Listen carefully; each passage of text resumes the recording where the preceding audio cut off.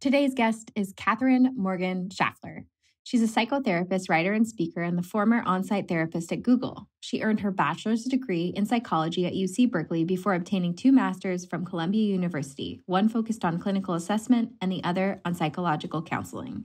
Additionally, she's completed most postgraduate training and certification at the Association of Spirituality and Psychotherapy in NYC. Today, I'm bringing Katherine on to talk about her recently published book, The Perfectionist Guide to Losing Control, which is designed to help you understand your intense drive to excel more deeply and more usefully, then exploit all that freshly liberated energy into service of your most authentic self.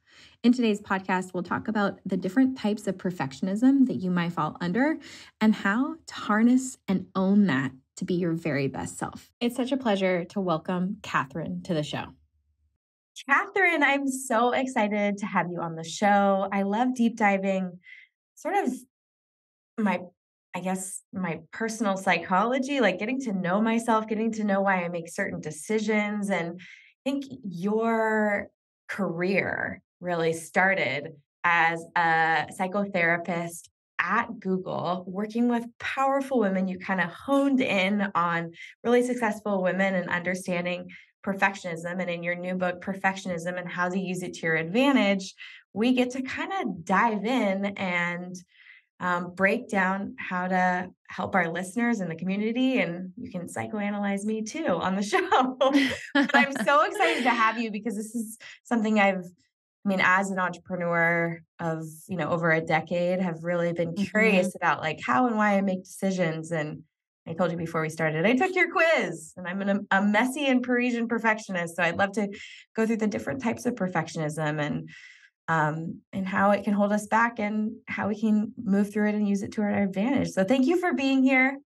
Thank you for having me. I'm excited to be here and have this conversation with you because I do think it applies so much, especially to the entrepreneurial space, but particularly to women and women who are really ambitious. Well, let's talk about your background first, because you're a woman who's really ambitious. How'd you get your start? So I always knew I wanted to be a therapist. It's kind of a strange job to always know that you want to have. But I always did. I always loved psychology. I majored in it in undergrad. Right out of college, I went into counseling. I worked in a residential treatment center in LA with kids and families who had been abused and neglected in the foster care system. And so they were now wards of the state. So they lived on site and they went to school on site. And I was a counselor there for many years. And then I wanted to go to graduate school. So I moved to New York. I started my own practice and worked at a rehab in Brooklyn. And a few years later, I worked on site at Google. And by nature of where I lived in the city, which I did not realize at the time would impact who came into my office so much. But, New Yorkers are like, want a therapist on the block, right? Yeah. Pretty much. Proximity determines a lot of our decisions, actually. And so I lived way, way downtown. If anyone's from New York or familiar with the area, by the seaport, because I love being by the water and walking my 2 dogs by the water. And my practice was right off of Wall Street, which meant that I saw a lot of women in big law and finance and had this really high achieving perfectionistic kind of demographic. And obviously Googlers, kind of the same vein, right? These are sort of like top performers and people who really want to unleash all of their ideas out into the world. And rehab, interestingly, has a lot of perfectionists too, right? For a myriad of other reasons. And so that's kind of a splash history of my work.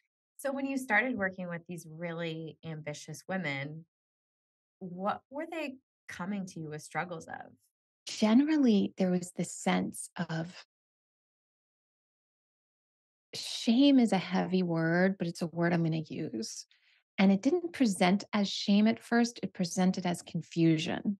And the confusion sounded and looked like, I got what I wanted, or I know I'm on the right track to get what I wanted, and I have this lined up, and I'm in this relationship, and I'm, exercising or doing this or doing that, but I don't feel balanced.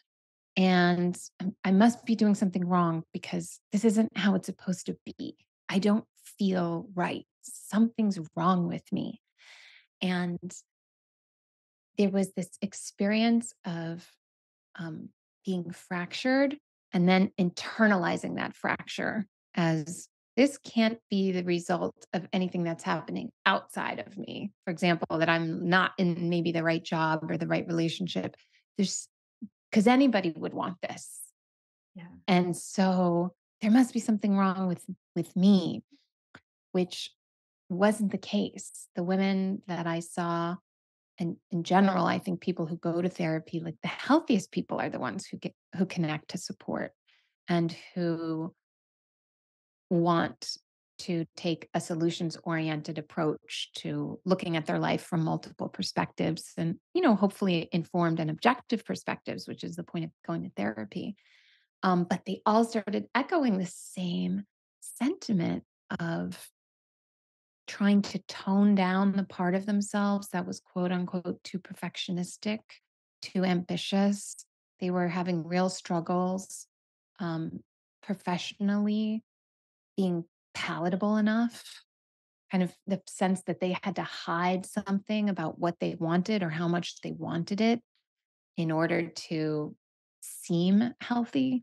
There was an emphasis on seeming healthy, not actually being healthy. It was more performative in a lot of cases. And that wanting and trying to mute how much you want something also held true for relationships of, I'm not supposed to want to be married and have kids like yesterday. I'm supposed to be happy just by myself on this island alone, doing whatever it is that isn't interpersonal in nature. So I just kept encountering these women who were in these double binds where they couldn't win. Professionally, they had to really want to work, love working, but they couldn't show that too much. They couldn't be too visible about that, or else it seemed aggressive or too, quote unquote masculine.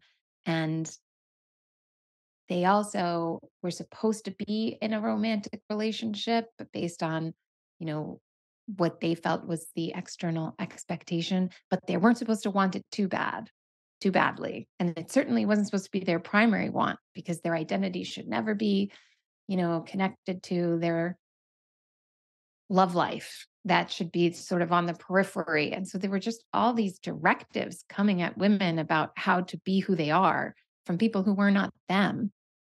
And they came to see me to get clarity on who am I? What do I want? I think that's the biggest question we all have for ourselves. Like, who am I?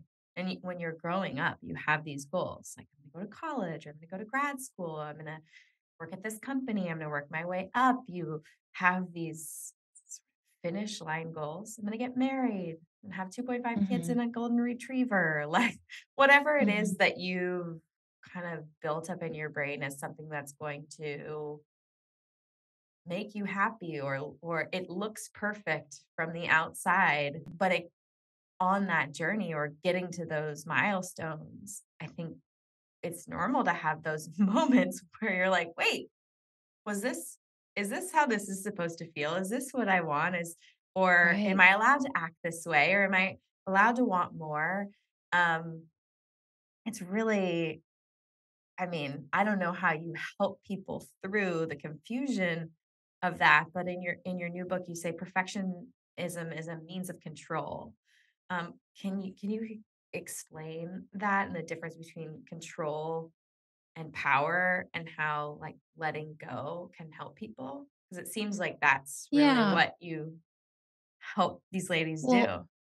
so I offer in the Perfectionist Guide to Losing Control, the book, I offer just a completely different way to look at perfectionism because something that annoys me is this directive floating around in this self-help personal development space of like, don't be a perfectionist, you know? And there's nothing wrong with being a perfectionist. You can be a perfectionist and be perfectly healthy. Perfectionism is not anyone's problem. The problem is how we respond to missteps and whether you respond to those missteps with punishment or whether you respond to missteps with self compassion.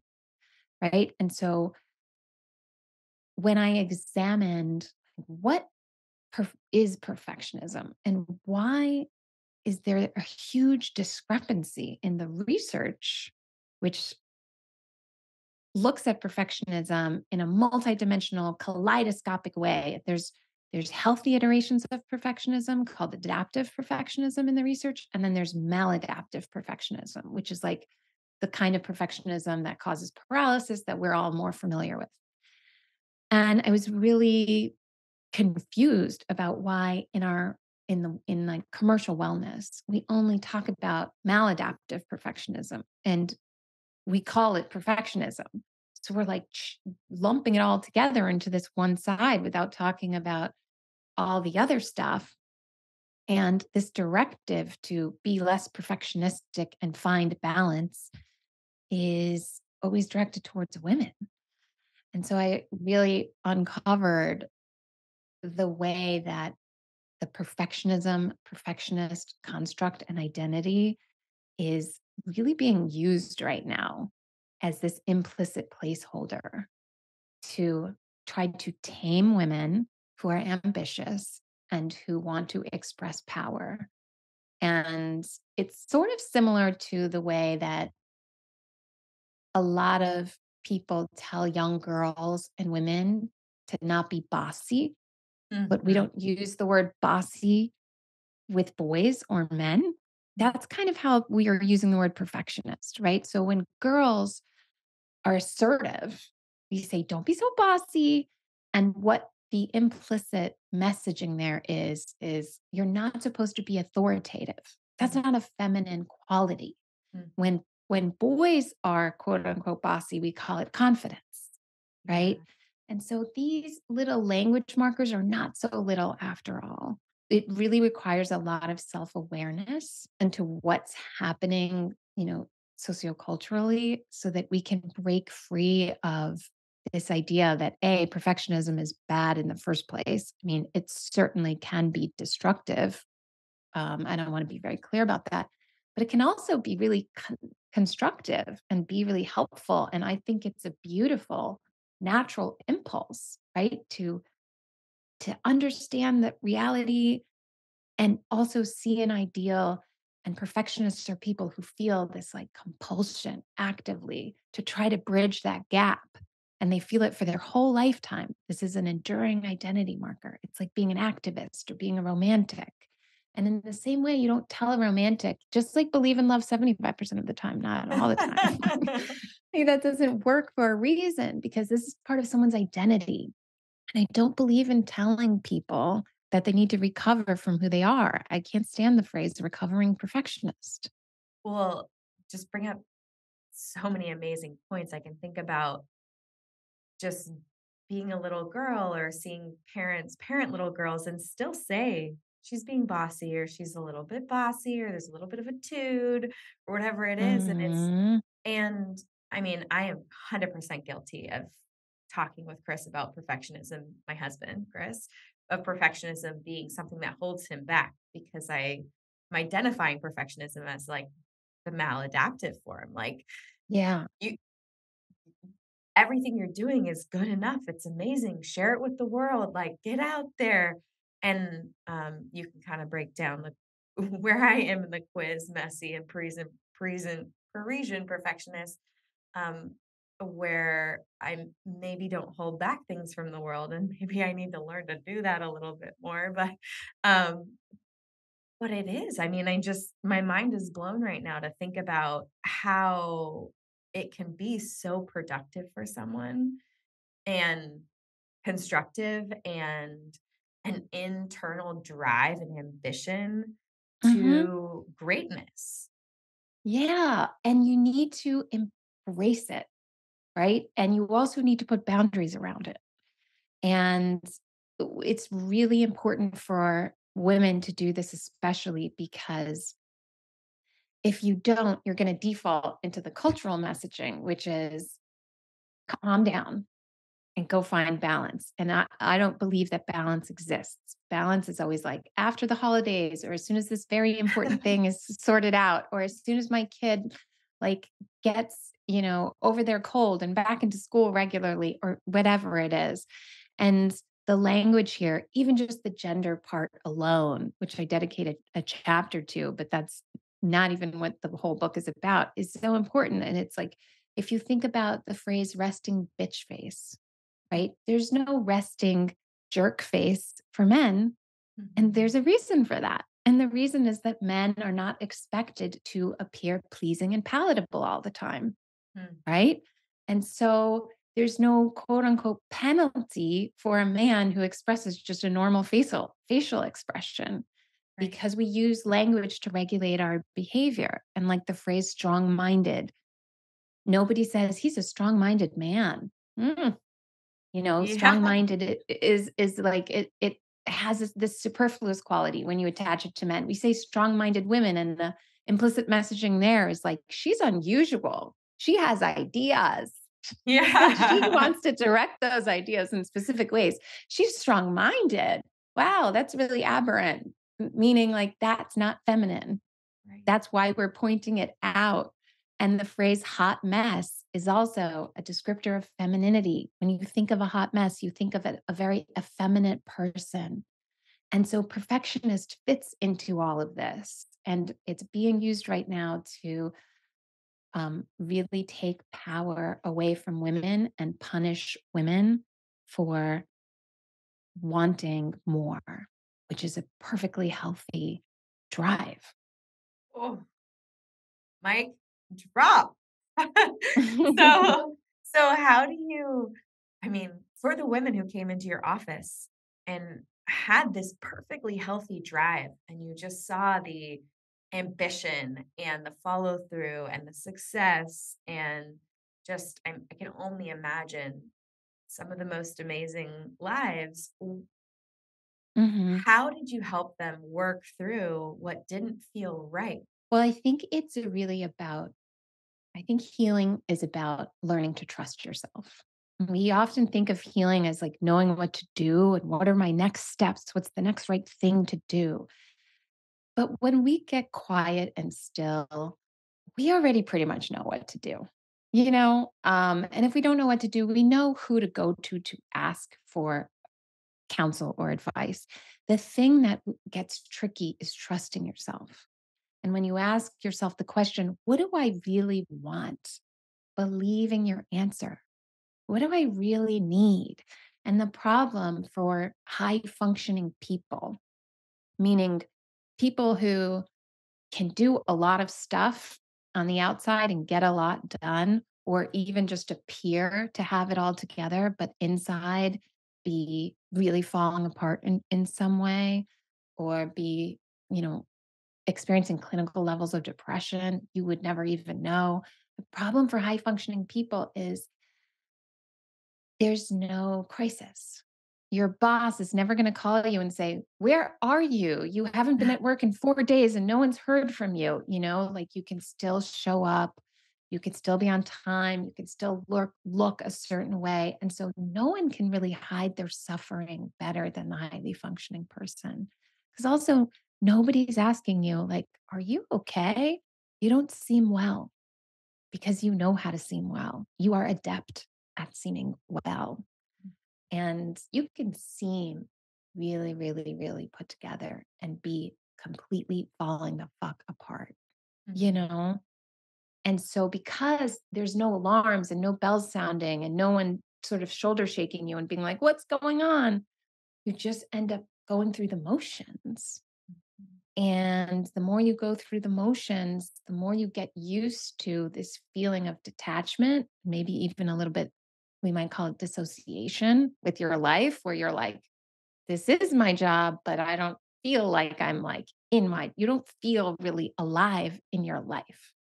And so to answer your question, you get back to a place of just understanding like what your values are.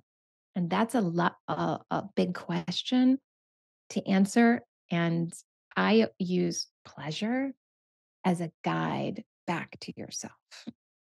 And when we think of pleasure, we tend to think of sexual pleasure, but that's not what I'm talking about, although that's not excluded from the mix. But I'm talking about just simple, joyful satisfaction. And if you know what feels good, and if you're trusting yourself to allow yourself to encounter things that feel good and feel bad, you're not numbing out to that stuff, then you use your sense of this feels good, this feels neutral, this feels bad as a guide to move you in the direction that you need to move in. And it's powerful to think about because even with you saying like what feels like pleasure, I have visions of being on a yoga mat in a studio that I used to love so much in yoga and Mhm, being at the beach with my kids and my husband and like my phone is probably like in a glove compartment of a car. Please don't steal my phone if you know where I go to the beach. But mhm, just like I am present, I am in it, I'm in my body, I am in nature. Like that is mhm. pleasure to me. And Yeah, where I come back to connecting to this role that I have to support and coach women and men to wellness and host this podcast to have amazing experts like you on is to help people find what makes them happy, what makes them well. And I feel very connected to that role. yeah, But there are definitely, I think, for most people who have built up a life, times when you're like, this is not what I want to be doing. And I don't think mhm, for me personally, I mean, there were times when I was in the grind, disassociated, like feels like your short-term memory doesn't work. You're like, "What just mhm, happened? How do I" mhm. you kinda, like, almost can't access some of those Yeah, well, memories with. stress has a big impact on your memory, and sleep deprivation has a big impact on your memory, and, that stuff is not a coincidence. Yeah, and so but it is interesting when I look at I don't know what it is, and then maybe I've said this on podcast before, the longevity of this career or maybe getting Yeah. to your 6, 7, 8, where I started and having children, where I started just making decisions, like, I'm not gonna have my day be like this. I'm gonna block schedule this Mhm. way, I'm not doing this anymore, I'm doing that now, and I don't know, maybe it's stepping into the position of, I am the boss, I'm going to be the boss, I'm going to make Mhm. decisions for myself and my family that are in alignment, and then you have more of that neutral and pleasurable experience and less of the negativity, which in the beginning of my career felt like just part of what I had to do to Yeah. achieve what I wanted to achieve or to build what I wanted to build. And maybe that was the case, or maybe it's just I finally got to a place where I was like, I can have boundaries. I can make my own Yeah. decision. I can be You bossy know and own it. you know what, Kelly? I'm so glad you brought that up because I think you're speaking really honestly. And I think when we start our careers, it is a little bit of, you have to do what you're told before you can do what you want. Yeah, And there is like a kind of more of a grindy feel to it that's not that optional. And I don't right. think we do anyone a disservice to pretend that that's not true. That doesn't have to continue, one. And in the midst of that sort of like stressful paying your dues moment in whatever career you find yourself in, I think a lot of people, and this is what I do when I'm under a lot of stress, if I'm not paying attention, substitute immediate gratification for pleasure. And immediate gratification is not a substitute for pleasure because there is no substitute for pleasure. And I think people do this a lot with food, right? Of like, I'm going to give myself the chocolate cake because I deserve to feel good right now. Mhm. When actually, it's maybe the chocolate cake brings you true pleasure, but maybe in this moment, it's also not making you feel pleasure because you feel guilty or whatever it is after eating it, or it messes up your energy levels, and then you end up feeling bloated, or whatever. It is something that seems intuitive and natural of what brings us pleasure. But if we're out of the practice of it, we don't know. And I create the distinction of pleasurable acts and immediate gratification both feel good in the moment.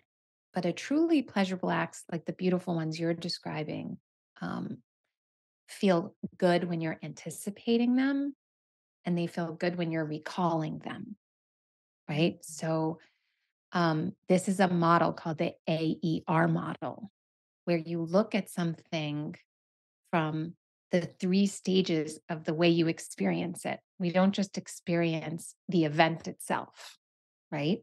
We experience the anticipation of the event and the recall of the event.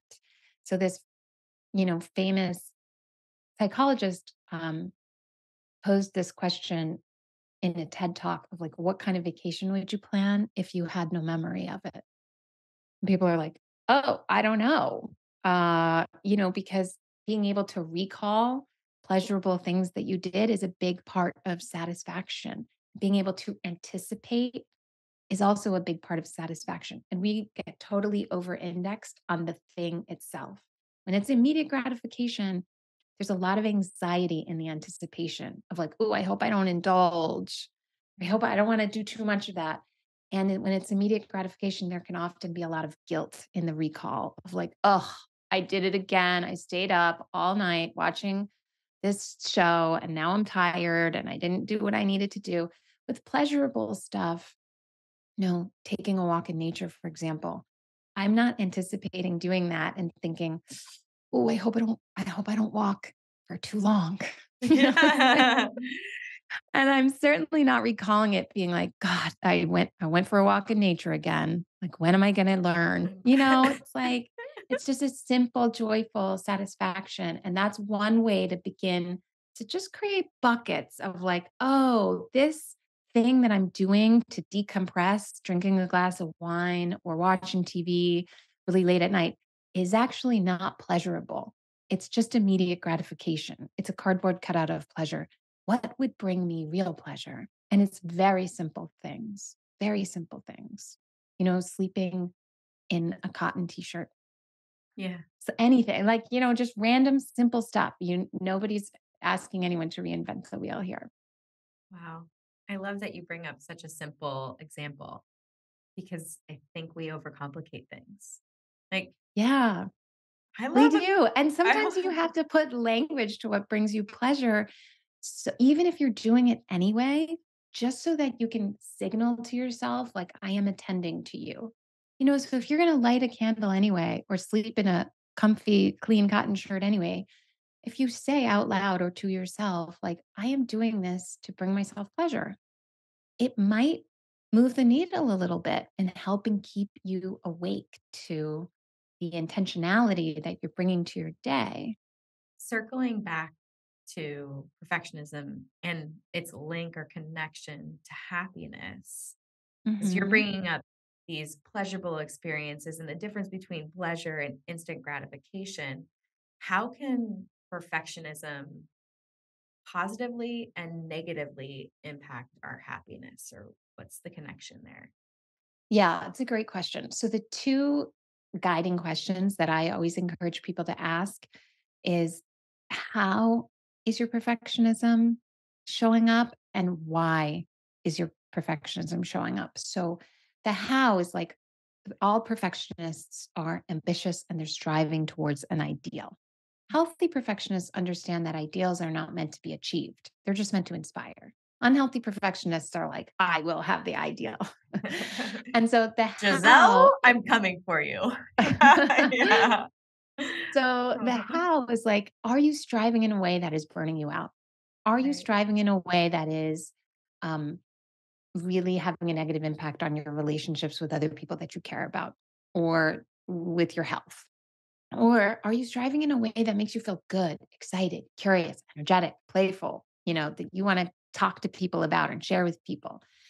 And so obviously the latter version is the sort of healthier flavor of perfectionism. And the why is like, why are you striving? This is such a big, hard question, particularly because we have been taught to want certain things, kind of trained to want these traditional metrics of success.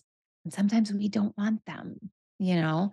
It's like, why are you striving? Are you striving because you think that that goal that you're after, X amount on the scale, X amount of dollars in your bank account, this relationship, this new title is going to allow you in some way to feel more of what you want to feel more loved, feel more authoritative, feel more grown up, feel more beautiful, feel more worthy of being able to relax, right?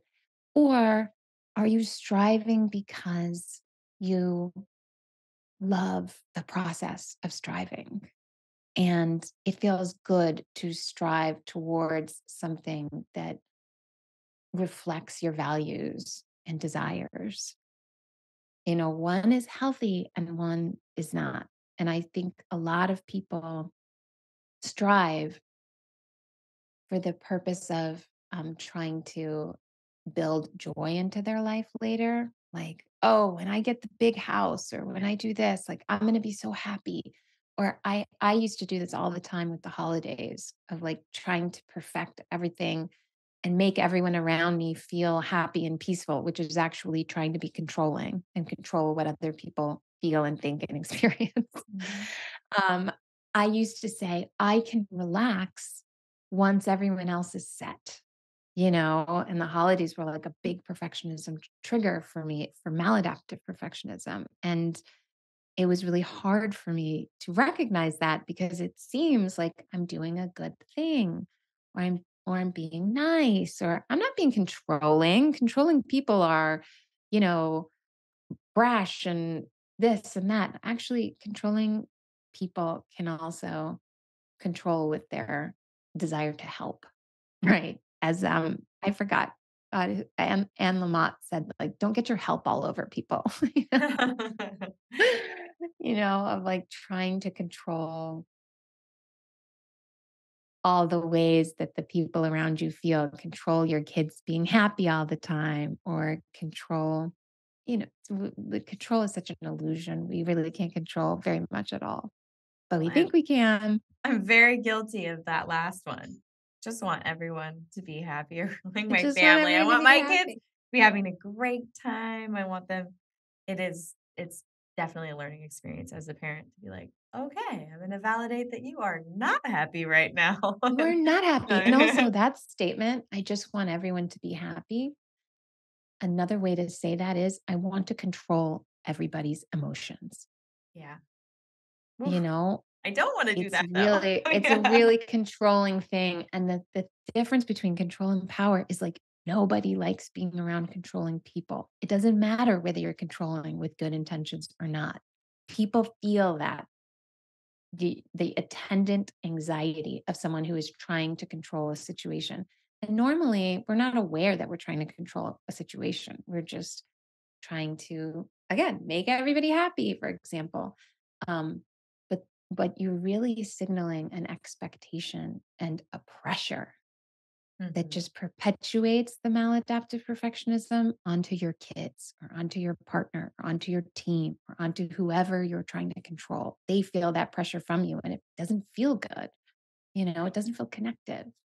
Right. You need the freedom to feel, experience, Hmm. move through our emotions. So let's let's talk about the perfectionistic types from your Yeah. book. And I'm curious what you are and if you could kind of go through the different types of perfectionism because I wouldn't have even thought about it coming up and helping or wanting someone to have a great holiday or everyone to be happy. So Yeah. what are the different types of perfectionism and how can they show up?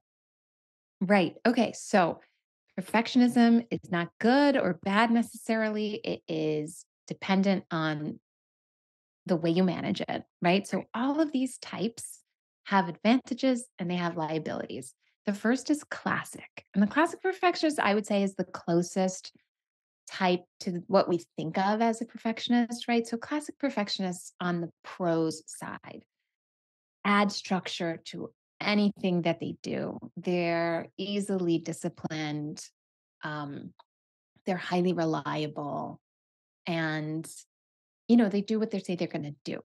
On the con side, they don't necessarily operate in a way that engenders collaboration or other people's input. So it can be, it can leave people with a sense of being transactional, feeling disconnected to a classic perfectionist. And for the classic perfectionists themselves, they can feel really taken for granted because everyone kind of is like, oh, well, she's obviously going to plan the vacation because, that's her style. That's what she does. Yeah. Right. And so you sometimes really have to advocate for yourself in that way. Then there is the messy perfectionist, right? And so messy perfectionists are in love with starting and they're start happy, as I like to say. So these are people who effortlessly push through the anxiety of a new beginning. They romanticize the beginning and have natural energy and enthusiasm. But when they get to the middle part of the process, which is generally involves a lot more tedium. They want the middle part to be as perfect as the beginning, and it's not. It never is. And so messy perfectionists put their hands in 1,000 pots. And if you're not managing this type of perfectionism, you can say yes to a million things and actually commit to nothing. And so messy perfectionists don't believe in the saying, you can do anything, but you can't do everything. You have to pick, which means you have to experience loss. And we don't want to experience loss. Messy perfectionists are like, if you just have the heart, you can do it. And that's not true. We have natural restraints, like time, for example. Yeah. The counterpart to the messy perfectionist is the procrastinator perfectionist. Procrastinator perfectionists want the beginning of something to be perfect before they start. And so on the pros side, this type of perfectionist, these are really thoughtful people. They are not impulsive, unlike messy perfectionists. Procrastinator perfectionists can see a situation from a 360-degree angle. They are really great at preparing. The problem, if you're not managing this type of perfectionism, is you prepare past the point of diminishing returns and end up never actually starting. So it just turns into this kind of paralysis perfectionism, right? Now, when messy perfectionists and procrastinator perfectionists get together, that's a Guilty. good team, right? That's a really good team because, one person's strength is another person's weakness, and so it goes. Then there's the intense perfectionist. An intense perfectionist want a perfect outcome. So they want the end of the process to be perfect. And on the pros side, intense perfectionists, razor sharp focus, effortlessly direct. They do not care if people like them or not, right? And so these are people, if you think of the public persona of like a Gordon Ramsay or Steve Jobs or Anna Wintour, um, they are great at getting to the outcome. But if you're not managing this type of perfectionism, you can get to the outcome at huge cost, right? So it's like, great, everything, if we use our holidays example, an intense perfectionist at the holidays, it's like, great, everything is perfect, but look around the table, everyone's miserable Yeah. because you did all of this stuff to get to where you wanted to be, but now nobody wants to be here with you because you did it in a way that hurt yourself or hurt other people.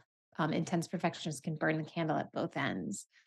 And then lastly, there's the Parisian perfectionist. And this type of perfectionism is really interesting because it manifests interpersonally, so in our relationships. So the easiest way to describe this is that the Parisian perfectionist wants to be perfectly liked. And they also want to perfectly like others. Their ideal that they're striving for is ideal connection. So a Parisian perfectionist can not care necessarily about upward mobility professionally, for example, because what they want is the ideal connection to themselves. They want to maybe understand themselves perfectly, understand their God perfectly. Um, and that's obviously an advantage in the sense that Parisian perfectionists have such a live wire understanding of the power of connection. They're naturally warm, naturally inclusive, um, and they're generally easy to connect with. But if you're not managing this kind of perfectionism, it can metastasize really quickly into people pleasing. And you're working so hard on connecting to other people that you abandon yourself in the process. And so now, not only have you not connected to someone else, you're also disconnected from yourself. Wow. And through your quiz, you can be multiple different perfectionistic types. Yeah, that's a great point. So you can be like a messy perfectionist when it comes to dating, where you love the first date, you love the second date. Some of my friends are like, I hate the first, second, and third dates. I just want to skip to like the middle and end of the relationship. That's where all the good stuff is. Not for messy perfectionists. Messy perfectionists are like, that's so intoxicating, those first few dates. And then on your third date, when someone starts chewing really loudly, you're like, oh. Yeah. And things start to unravel. And so you could be a messy perfectionist when it comes to dating, but an intense perfectionist at work. Or an intense perfectionist can be so exacting and have such high standards at work, but come home to a house that looks like it just got ransacked because, this is all fluid and it's all very context dependent. So it depends which context you're in generally, that changes the way your perfectionism shows up.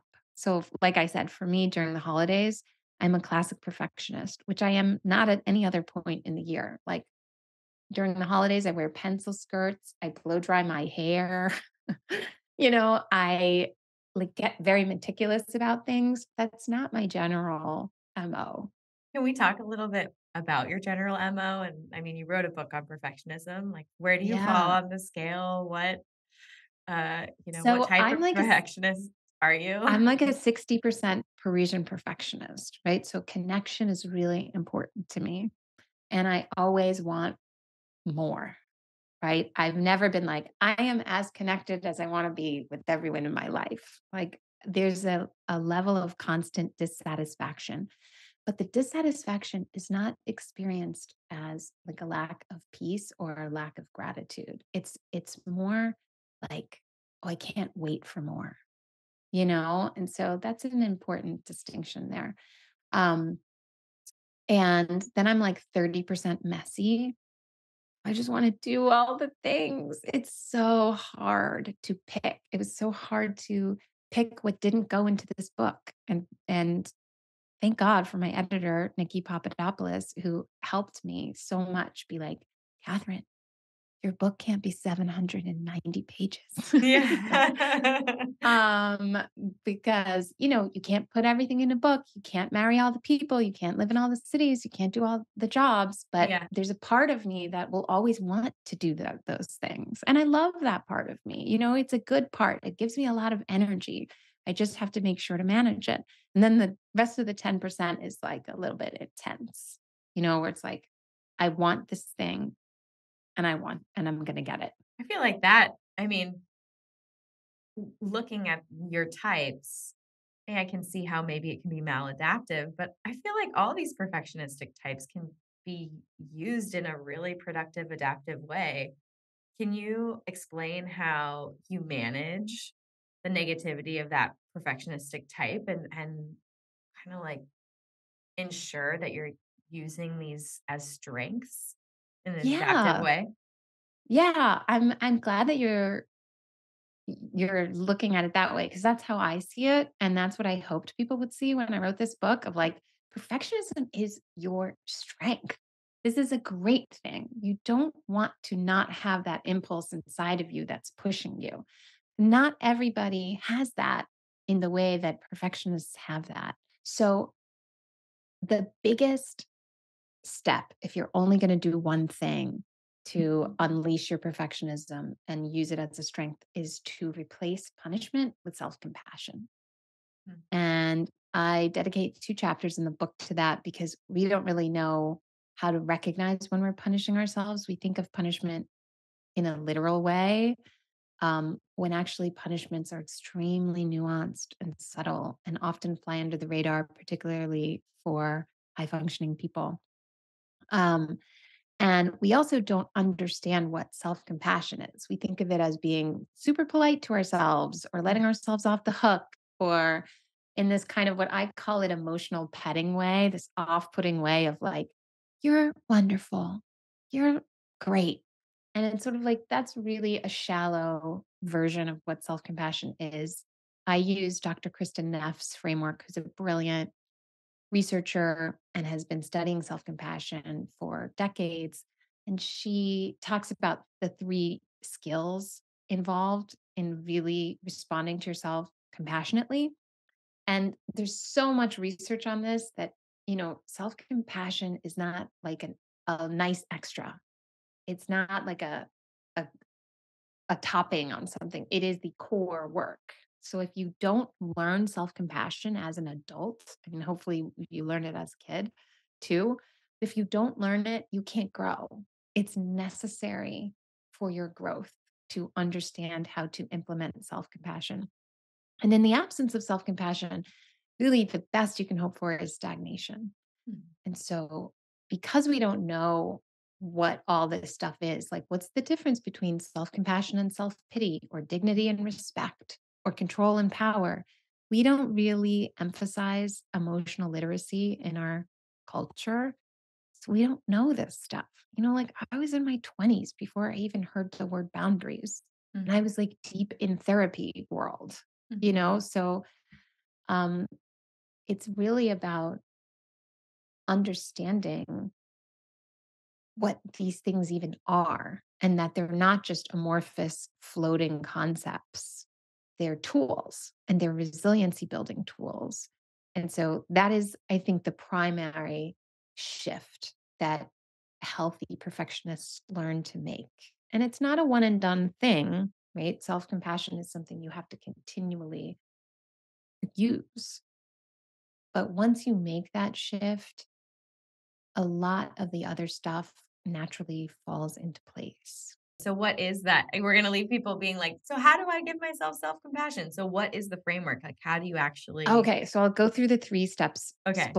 splash style. Okay. Okay, so 1 is common humanity, Okay. and that is understanding that your problem is common, right? Yeah. We are millions and billions of people who have lived several centuries. And when you're stuck in a problem and you feel like shit and you just feel terrible, you're like, oh, you feel alone and you feel like nobody's messing up in the way that I just messed up. Mhm. And your problem feels very uncommon. Mhm. And the more you understand that this is common, Mhm.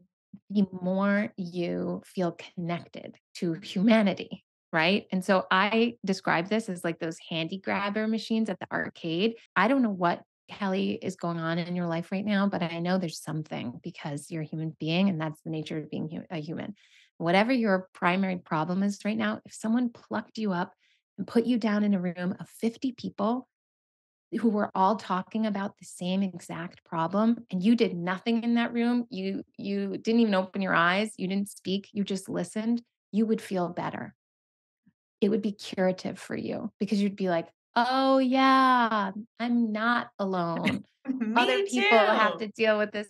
That's why listening to podcasts and that's why storytelling is so important because you feel connected, and we need to feel connected in order to grow. So that's the first step. It's common humanity. Um, the second step is kindness, and kindness requires you to acknowledge that you are in pain. Mhm. So when something goes wrong, we tend to describe it in external ways of like, that was a really hard meeting. And I would challenge people to go one level deeper of like, yes, that was a hard meeting. What do you feel? That was a really hard meeting. I feel embarrassed. Mm. I can't believe I said that, and you can't be kind to yourself if you don't acknowledge that like being embarrassed hurts. It doesn't feel good. And kindness is about acknowledging you're in pain and then just doing one simple, kind thing. Like, do you want some tea? Do you want a blanket? Are you cold? Like kindness is not about solving problems as much as it's about offering connection to yourself, right? Beautiful. And then the last thing is mindfulness. And that step is about understanding that whatever you're feeling or thinking is not the only thing you're feeling and thinking. So, perfectionists, for example, feel disappointed a lot. And when you feel disappointed, a lot of people encourage you to not feel that way and say, like, how do we get rid of the disappointment? And there's this silly idea that mindfulness is kind of floating above the disappointment and detaching from it. That's not what mindfulness is. Mindfulness is saying, I feel so disappointed. This is terrible. But the better question of how do I not feel disappointed is, what else do I also feel? And you're like, I feel disappointed, but you know what? I also feel relieved that at least now I know. I also feel curious about what to do next. I also feel excited about the dinner I have in 2 nights from now with my girlfriends who do not give a shit about any of this because they just love me and want to hang out with me. And so when you turn your head and you can see your experience and your emotional landscape in a broader, more elastic way, it helps that feeling of disappointment or whatever it is that you're feeling that you feel stuck in. It helps it not eclipse the whole show. That's what's scary about having hard feelings is they take over in a way and then we resist them and then they get more powerful and then we try to distract ourselves and we're running around all these things instead of just saying I do feel that, what else do I feel? Putting people back in their bodies and allowing them Yeah. to connect to humanity and connect to themselves and just be okay with that. Which Hmm. it is really interesting the way advice goes. It's the opposite, like you said. It's just don't feel that way. Just move on. It's okay. Yeah. It Yeah, might or not be. like find gratitude for something. It's like it's great to have gratitude, 100%. It's not great to have gratitude while you're simultaneously denying your experience. That's not healthy. Mhm. And you can be grateful and also really angry. Right. You don't have to pick, you know? And so the reason self-compassion is so efficacious is because it makes you feel better. And when you feel good, you have more energy. And when you have more energy, you feel more capable of doing the stuff that you need to do. When you feel bad and you feel like shit, you have less energy. Your energy is drained, and all you feel capable of is sitting on your couch for hours, like checking out and watching Netflix and like eating mindlessly, you know? So it's almost like how are we supposed to connect to the process or honor the process and connect to our feelings without ending up on the couch eating the snacks and watching Netflix? Like how do we I want to end this podcast with what I think you've done for perfectionists, which is show that there's an adaptive form of perfectionism, that all of these different types can be really productive in your life and it can be your superpower. Mhm. How do we stay productive and, you know, live our most, I want to say, most happy and productive life with Yeah. the perfectionistic types that we are? Yeah, it's a great question. I reframe the idea of productivity in the book. And I read a life-changing article in Harvard Business Review several years ago by Tony Schwartz and Catherine McCarthy, who said, our problem is not that we need better time management, it's that we need better energy management. And the reason that you didn't do the thing that you meant to do yesterday that's been on your to-do list for 3 weeks is not that you ran out of the time to do it. It's that you ran out of the energy. And so I really found that idea to be so powerful. And I thought, well, then what does it mean to be productive? Because it doesn't just mean getting stuff off your to-do list. It means figuring out how to operate with premium energy, right? Mhm. Like 1 hour of premium quality energy will serve you better than 10 hours approaching a task rushed, resentful, exhausted, confused, disoriented. And so I think being productive includes anything that is energy giving to you, including sleeping, meandering through bookstores, having sex, watching Netflix if you are watching Netflix and it feels good for you. That's the difference between restoration and numbing. When you're restoring and chilling, the thing that you just did made you feel good. When you're numbing, numbing doesn't make you feel good. It makes you feel nothing. You're just like, "Boop." So being productive is about understanding that you need premium quality energy to be your full self.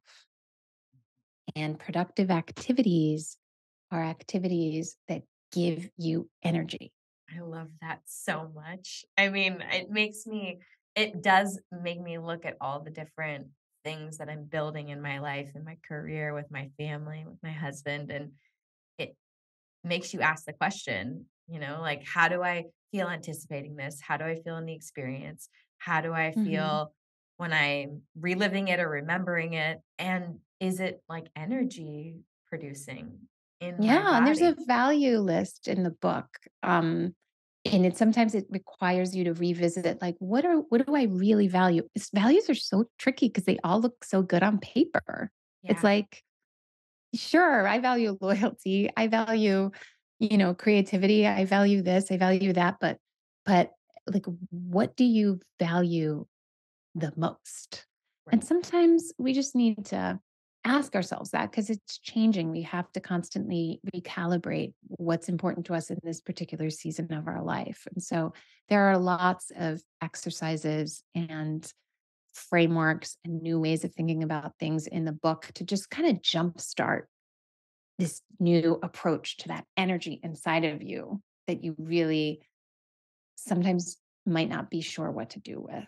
So exciting. Thank you so much for taking the time to show this side of perfectionism and to give us the tools to really look at what we're doing every day to ensure that it's energy producing, to kind of like own who we are. Yeah. And And enjoy who we are. yeah, it it's definitely a book I'll share with Chris, just because I think, he identifies with the maladaptive form of perfectionism. But Mhm. I, even just in today's conversation, I know I'm going to go home tonight and just be like, there are so many wonderful things about this side of you or this part of you, Mhm. Yeah. because the world has, I mean, I know it is mostly for women, but the world has told us that perfectionism is negative. Yeah, and I have a little shout out to men in there too. Yeah. Because men suffer from their, the approach to perfectionism they're supposed to take too, which is like, don't have boundaries, just go after what you want madly. Right. Right. Well, it's just, are we just in the rat race? Are you just in the proverbial hamster wheel for your whole life and then you die? Like, where Mhm. is the pleasure? And I mean, really just being thoughtful about the time we have, because it is Yeah.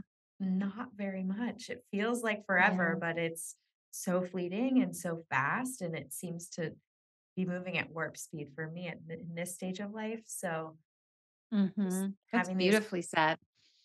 having these conversations really makes me take a beat and say, okay, how am I being thoughtful?